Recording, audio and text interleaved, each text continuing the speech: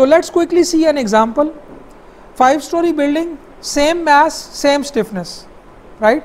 And it is a 2-dimensional frame. This example is taken from this AK Chopra. You can check its further details there. So the mass matrix and K matrix can be formulated directly because it is a shear building, right? So M and K are known. Off diagonal terms are 0, right?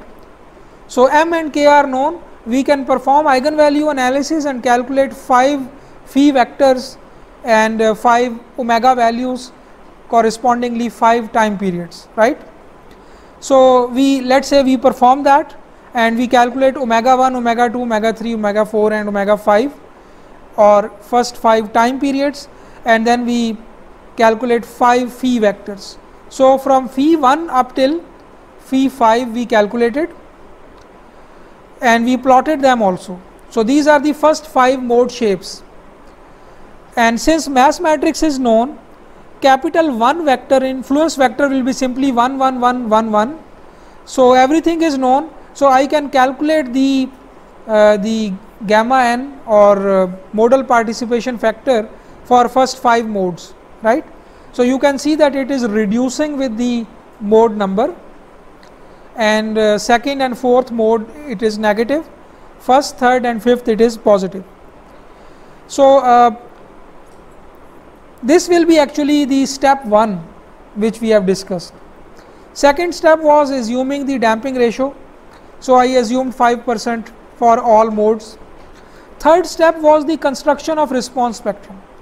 So let's assume for this example's sake that we want to calculate the response of this 5-story building against a past earthquake, and that is El Centro earthquake. So our El Centro earthquake history is available, right? So it is not a new building to be designed, so no need to go for building code. So the history of a past earthquake is already available. So I can convert that history into the response spectrum, right? I can apply this history to a single degree of freedom system with a very low time period, let's say 0.02, and keep on increasing the time period up till, let's say, 5 second or 6 second. This graph goes up till 50 second, but maybe you don't need to go, because all of your time periods of your building will be in that range from 0.02 to maybe 3 second or 4 second. So I will, as part of this step 3 now, I will be plotting the response spectrum, and for that you can use any program. Like I introduce one small program called Prism, or you can use Seismosignal or any other program which can convert the time history into response spectrum, right? Elastic response spectrum. So since my damping is 5%, so this is plotted for all damping ratios, xi equal to 0, 2, 5, 10 and 20%. So obviously the highest line will be for 0, then this will be 2%, then the third will be for 5%, then 10% and then 20%, right? So let's say that I already have the line corresponding to 5%, right? So it is available with me because my damping was 5%. Now this shape of response spectrum is the shape which is called DVA response spectrum, displacement velocity acceleration response spectrum.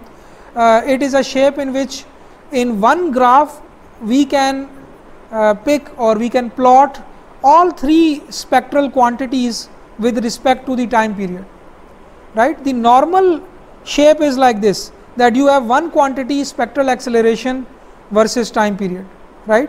So it has some shape.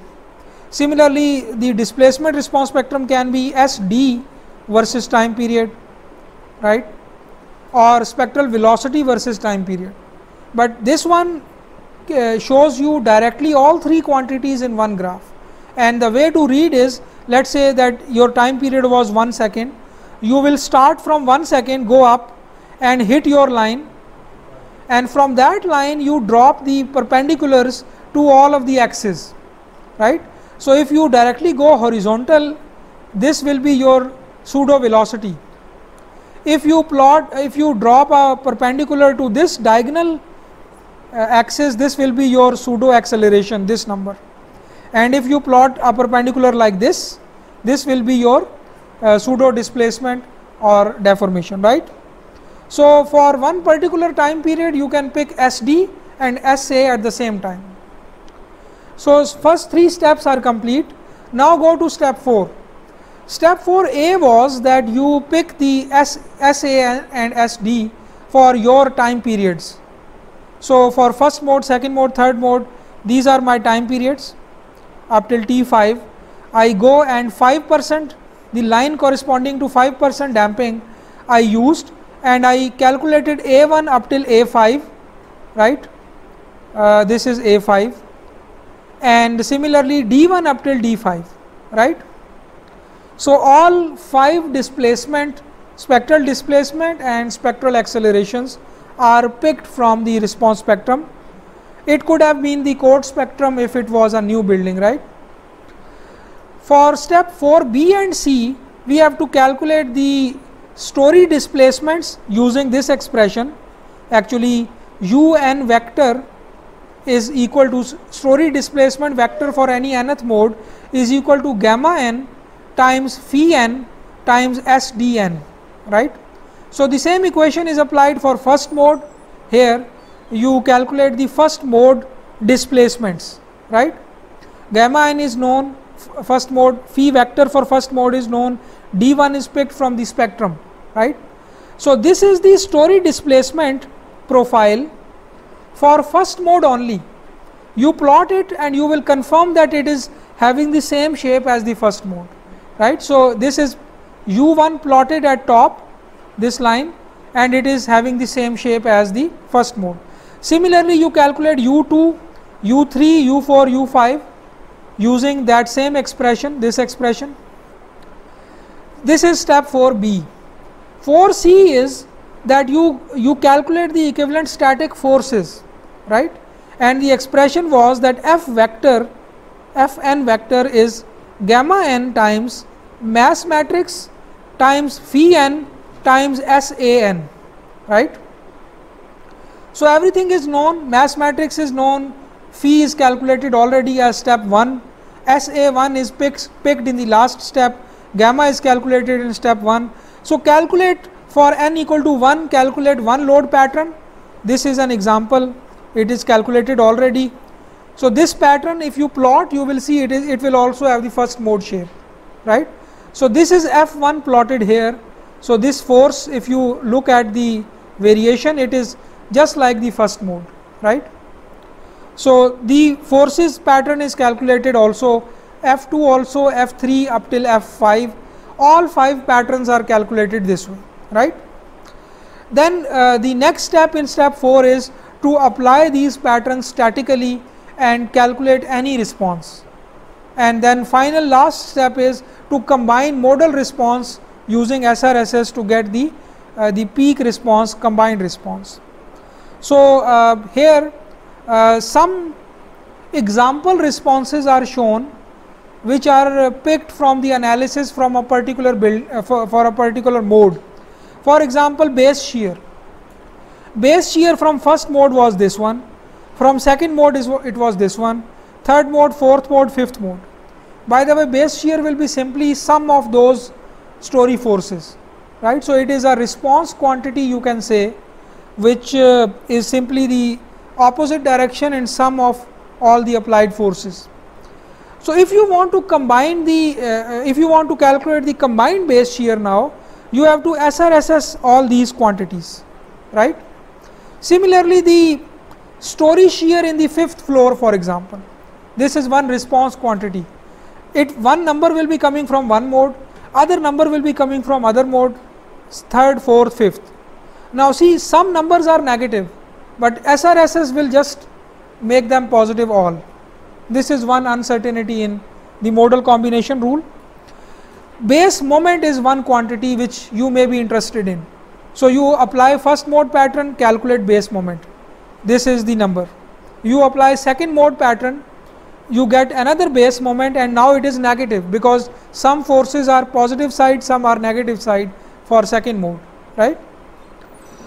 By the way, for base shear, it is for all modes it is positive, but for story shear in fifth story, it is sometimes negative, sometimes positive. Similarly, the displacement of fifth story or roof displacement, one answer will be coming from application of first mode pattern, one from second, one from third, fourth, fifth. Sometimes it will be minus, sometimes it will be plus, depending upon the pattern, right. But SRSS will just combine them into one resultant number. So this is step 4D. Any response you are interested in, calculate for each mode, and then final is to SRSS them. So one example for base shear is explained here. So base shear was 60 kip for first mode, 24 kip for second mode, then 9 kip for third mode, and so on. So when you SRS them, you get a 66 kip force. Imagine you sum them, that will be a very high number, right, but that will not be realistic, because it will be assuming that each mode will be producing the maximum base shear at the same time instant during the real earthquake, right. This will not be the case. So therefore we approximately combine them, approximately here, right. So the number is a normalized number, it is less than their absolute sum, right. Same will be the procedure for any other response quantity. Base shear is just one of the examples, right.